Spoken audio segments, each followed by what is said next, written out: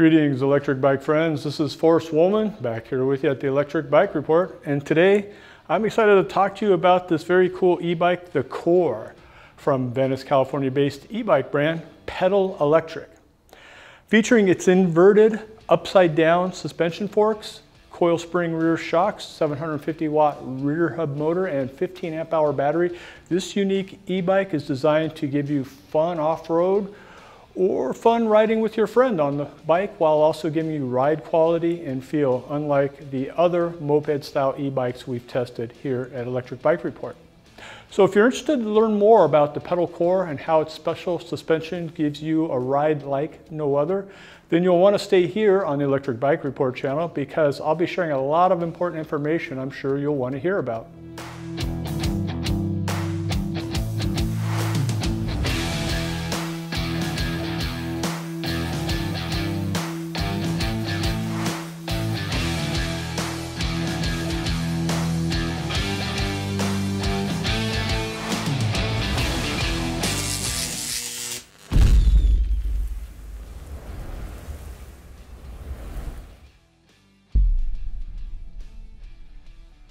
We've had quite a few moto-inspired e-bikes come through for our review lately, some with hardtail designs and some supporting monoshock in the rear.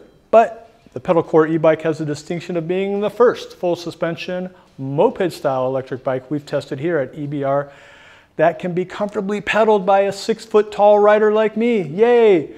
The previous ones we tested fit shorter riders, and people like me, we had to lean heavily into using the throttle instead of pedaling. But this bike has dual suspension setup that borrows its design features from the off-road motorcycle world. Now the front fork is inverted, also known as upside down design, and that's like what you see on high-performance motorcycles.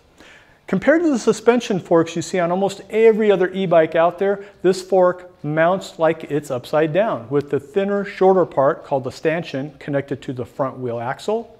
Meanwhile, the thicker part of the fork, called the slider, mounts up here at the steering head. This design makes the front suspension a little more rigid, especially when you hit that first bump, but this design gives you a better overall suspension experience, especially if you're riding off-road a lot, like me. And if you like riding with the passenger on the back seat here. This helps explain why Pedal chose this dual rear shock design. The coil spring is more durable and can handle more weight than air shocks that you normally see on fancy e-mountain bikes, and they also require less maintenance than air shocks. And they're easier to adjust the preload. All you need is a simple $10 spanner wrench and just turn it a couple clicks until you've got the right tension there in your spring. You don't see these kind of shocks on e-mountain bikes because they weigh a little more and they're a little more rigid than what e-mountain bike riders want or need. The inverted fork and dual shock design work incredibly well for us on our off-road tests. In fact, of all the moped style e-bikes I've tested here, off-road for Electric Bike Report, this Pedal Core has one of the nicest suspension setups I've seen so far, which is something for you to think about if you're looking to mostly ride off-road. Now the motor is a powerful Bafeng 750 watt rear hub motor that quickly gets this bike up to 20 miles per hour in the Class 2 mode. You can change the top speed to 28 miles per hour to make it Class 3 or 32 miles per hour for sport mode. But you'll want to make sure you check what local laws and make sure you're in compliance with what the e-bike law is of where you're riding. Now the long stationary seat on this bike is also an idea borrowed from the motorcycle world. This long seat is good if you're riding solo down a steep hill and you need to slide your butt back more, and it's also good if your legs are a little too long to pedal comfortably in the normal upright riding position.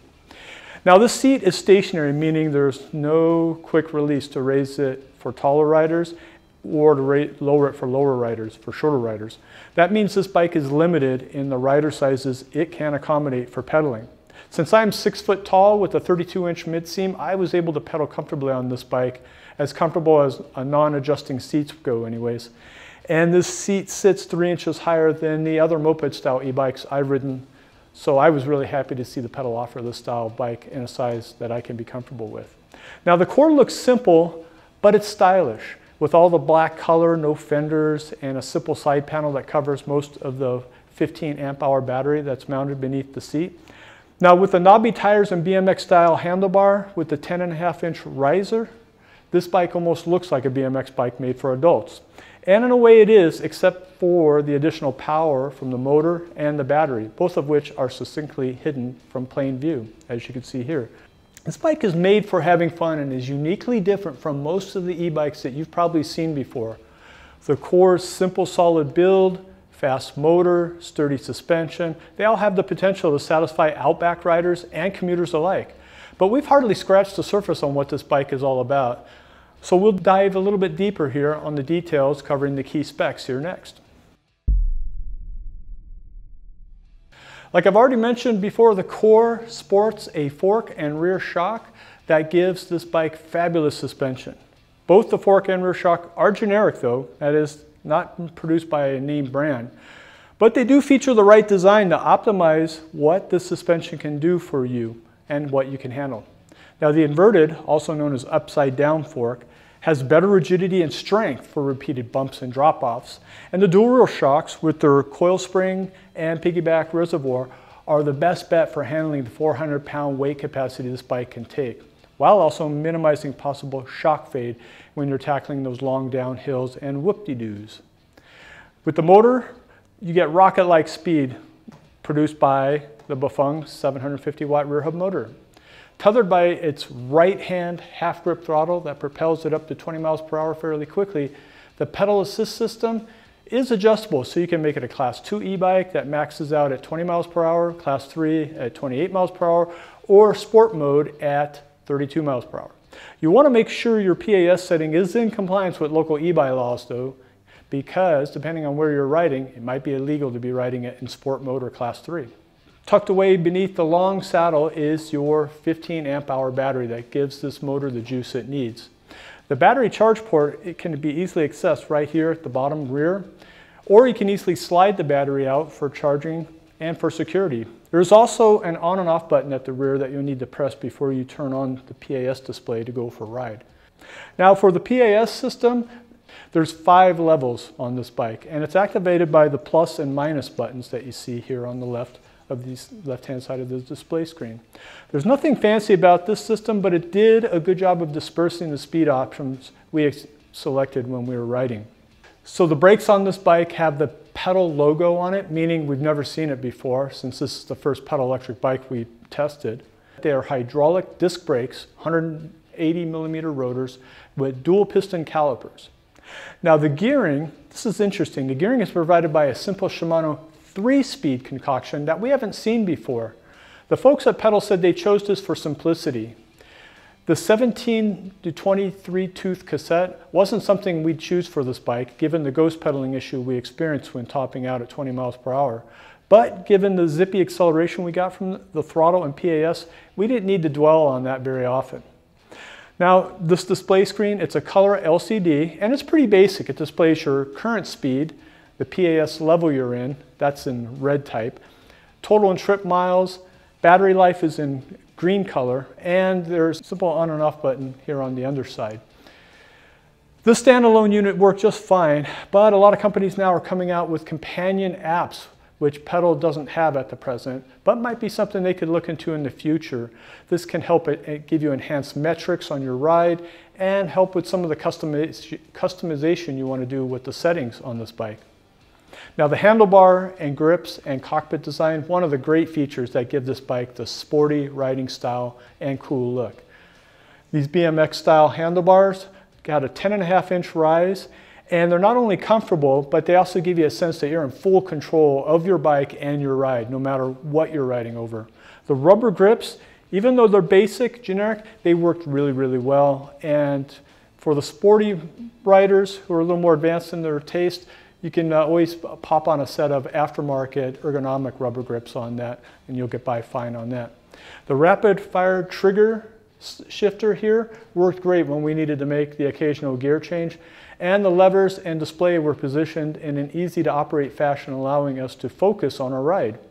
Now overall riding comfort was really good with this long cushy saddle, easy pedaling, the grabbable grips and levers, and combined with the swift power, smooth suspension, and fat tire trekking that we did, made this all for a comfortable and enjoyable ride on this bike.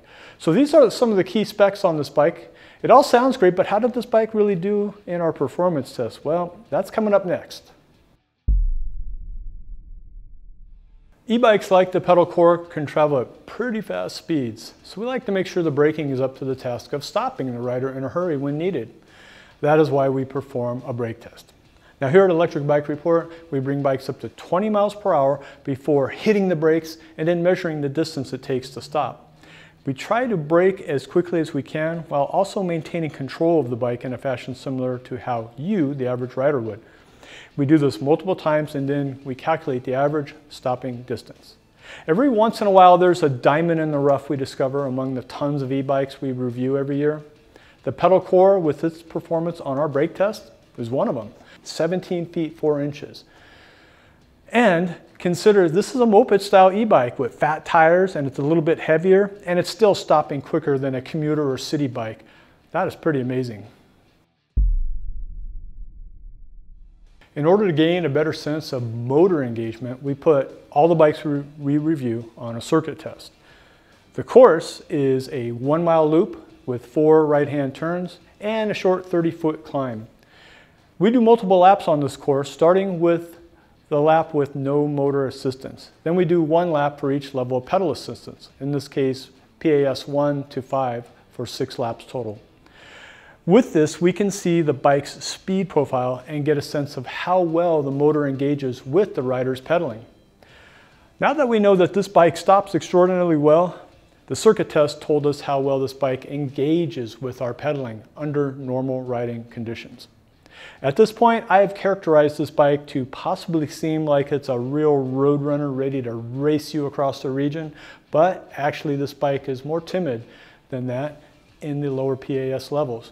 Now, if you look at the results chart that you see on the screen, the core rides at a fairly mellow top speed in the first 3 PAS levels and then takes off once you click it into PAS 4 and then PAS 5.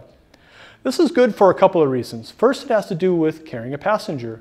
If you've ever had to carry a passenger with you while riding an e-bike or a motorcycle, then you are familiar with the challenges that come with this. You want a bike that accelerates gradually. You might be prepared for speeding up, but most passengers aren't prepared, and that can make them feel nervous and even possibly spoil the fun of riding. The second reason has to do with the safety when you're doing adventure riding or off-roading. You have to remember that this is an e-bike, not a motorcycle. You can have a blast riding this thing around the woods, prairies, and deserts, but you can get yourself in trouble too if you're riding beyond your capabilities, and that would happen if this bike took off more quickly than it does. And the third reason involves new riders. Since this is a new kind of e-bike, it's sure to attract new riders. It's better to have a bike like this that lets you warm up and get used to riding at slower speeds before taking off like a rocket. The top 2 things people want to know with e-bikes are how far does it go and how well does it do on the hills. First, I'll address the distance question and then talk about the range tests we did on this bike. For testing the battery range, we do 2 different tests. In the minimum PAS test, we use the lowest PAS setting to give us consistent motor assistance while using the least amount of battery power. In the maximum PAS test, we use the highest PAS setting to see how far this bike will go with the motor on maximum power. In both tests, we pedal the bike at a consistent, non-exertive pace. We end the test when the battery stops providing enough power for the motor to continue assisting the bike normally. When you start riding this bike, I think you're going to find that you want to keep riding it for as long as possible. The good thing here is that the 15 amp hour battery down here will work with you for quite a while. In our long range test using PAS 2 and pedaling, the battery took our test rider, TJ, 59.68 miles with a riding time of 8 hours 15 minutes and an average speed of 8.26 miles per hour. And that was with an elevation gain of 1,472 feet. It's a slower result than most, but indicative that you could take a friend with you for many miles if needed. Keep in mind that he was riding at a steady pace on smooth roads. Your range will be shorter when off-roading, depending on the terrain and your riding style. Not to worry though, because in our second range test using PAS 5 the entire time, I rode this bike 36.84 miles. a riding time of 2 hours, 7 minutes, and an average speed of 19.2 miles per hour, but only an elevation gain of 492 feet. But as you can see, this bike's battery can hold enough power to give you a fun time riding. I think it would be great for Pedal to offer a second battery on this bike, maybe mounted here on the down tube or maybe the seat tube, so riders can stay out longer before needing a recharge. But this bike, as it is, still has good range, and you will probably like the range you get on your pedal core e-bike. Now it's time to answer the second question about how well this e-bike climbs hills. To answer that, we picked one of the steeper hills in town to put this bike's motor to the limit. For our reviews, we test each e-bike at the Hellhole Trail, which is a third of a mile long, has a 12% average grade, and it's much longer and steeper than most hills an average commuter would deal with. But it helps answer the question of how helpful this e-bike can be on a climb. We run two tests for this bike. The first is the throttle only test, and the second is the max PAS pedal test. Each test shows us what this bike can do under different hill climbing circumstances. So we were happy to see that the pedal core rode to the top of the Hellhole Trail on both tests, and that satisfied our expectations. Now Justin from the EBR team was our test rider. On the throttle only test, getting this bike to the top in 1 minute and 35 seconds, he did an average speed of 11.4 miles per hour. Now on the maximum PAS test, where you're at PAS 5 and pedaling, he made it to the top in 1 minute 27 seconds, average speed of 12.5 miles per hour. Now remember how I said this bike has a 3-speed gearing? The cassette is a 17 to 23 tooth. Now most e-bikes we test on this hill have more gears for us to use. Therefore, we can surmise that this bike would probably climb hills better if it had something more like 7-speed gearing and, like I mentioned before, like 11 to 36 tooth cassette. So overall, this bike is designed and built to offer you some amazing riding experiences. The pedal core has a lot of what people desire in a moto style e-bike, with the advanced suspension, fat tires, BMX look, and it appeals to adventurers and off-roaders. But you can also still use this bike for city commuting and cruising. Like the circuit test results showed, the pedal core can be pretty tame to ride around if you're only in PAS 1 or 2 and you want to ride mellow. With that being said, this bike can also light it up and bolt ahead when you want it to. So there's a happy medium with the power band this 750 watt motor cranks out. Now riders who are sized like me are sure to appreciate having a bike this size that they can pedal comfortably. Thanks to the awesome motorcycle inspired suspension, this bike looks ready to roll on the roads and feels like you can hit some trails with confidence. The styling brilliantly blends both worlds, making it feel like it equally belongs riding down city streets or through the woods. This is a great crossover bike for riders who want something with off-road capability, but don't want to spend $5,000 or more on the fancier e-motocross bikes. Plus, with the pedal core, you're getting a bike that can be set as Class 2 or a Class 3 bike, which is allowed in a lot more places than those faster, more expensive electric motorcycles.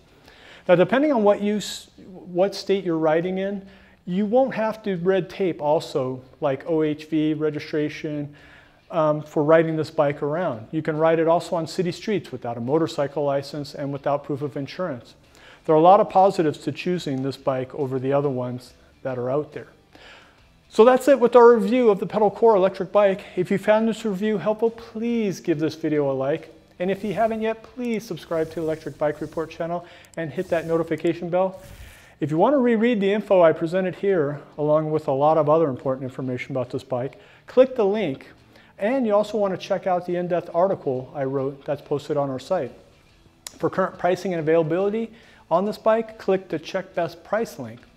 So that's it. I'm Forrest Woolman with the Electric Bike Report. Thanks for watching. I look forward to hopefully seeing you out there on the bike trails one of these days. And please, please, please remember, keep your hands on the bar, your feet on the pedals, and your eyes on the road. And I'll be happy to see you here next time on the Electric Bike Report channel.